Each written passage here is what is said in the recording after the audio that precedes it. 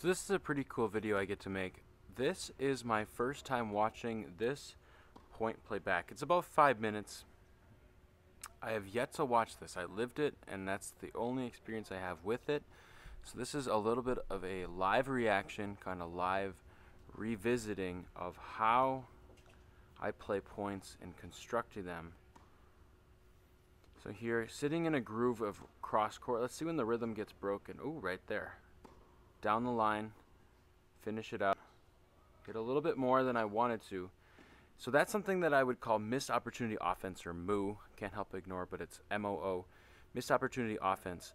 This is going to be uncut, so I'm going to have a little more time to talk about what's going on at the points, and at that point I'm just trying to clear my head of that last point, just get ready for the next one, catch my breath.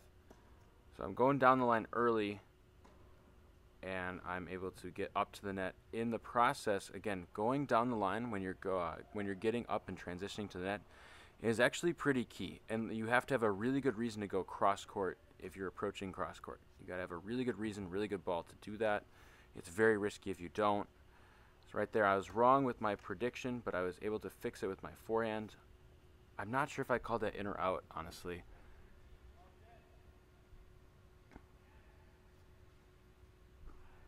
Right there. So again, my pre-prediction was wrong, but actually still very convenient for me. It worked out well. Right here, missed opportunity offense. That half volley, as you saw in the previous video, or maybe I didn't post it, maybe you haven't seen it. There was a half volley in there that I successfully won the point on, but I talked about my consistency was not my favorite. It was a really difficult shot to make. So right here, sticking with the cross-court rally, chose not to approach or try to take control the point there. Now, perhaps that was a missed opportunity. Perhaps that was not a smart choice. Perhaps it was. Watching back, don't think I would do much different. Right there, Ben hit it out, easy point, back in my favor. So I guess if anything is, if it's worth anything, I guess right there it didn't matter. All in all is well. Eye for an eye. So right there, got a kind of a high forehand. Pretty typical. Just sit in the groove, hit his backhand. Now I'm gonna give him a forehand. But again, I'm giving him a forehand on my rhythm and on my terms, so I get him to pop up despite, again, that's his favorite shot. I know Ben pretty well. He's a lefty. He's one of my lessons. I play against him at least once a week. He's got a pretty good forehand, but I like to pick on his backhand with my forehand, as I would with any lefty. It's not personal.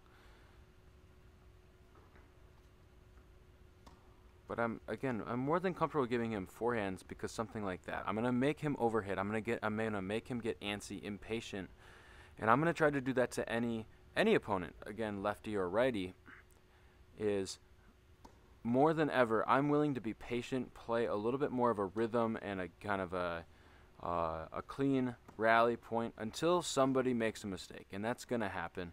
Right there, again, I got a chance to go into the net. I got a chance to feed his backhand in favor of the chance to pop up, or again, at least bet on the fact that he's probably going to hit it short, and I'm going to go collect my winnings up at the net, make him work really hard. Even if he does get there, it's, I wouldn't say futile.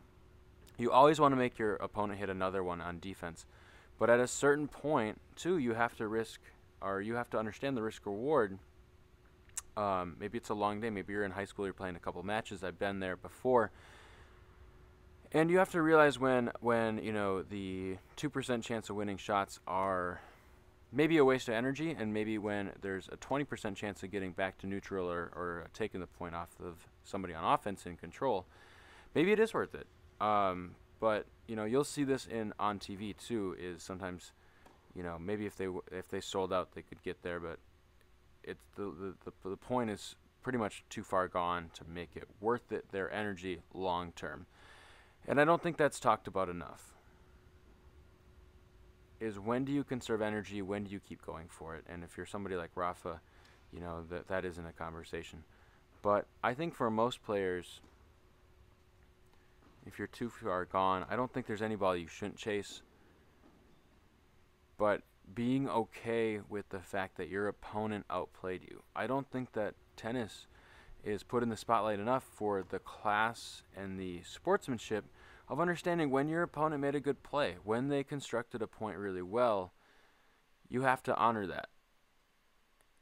You have to understand when you played a point well, you played it by the book, and that usually does help. And you have to understand too, again, when your opponent played it by the book, they got you going, and maybe it wasn't the most complex thing that they did, but it worked. It was simple, it was honest, and we're all human. We're going to make mistakes.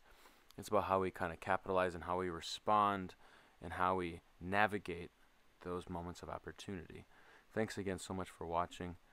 I look forward to seeing you back on the court. Hopefully this helps you, and enjoy every match you get to play.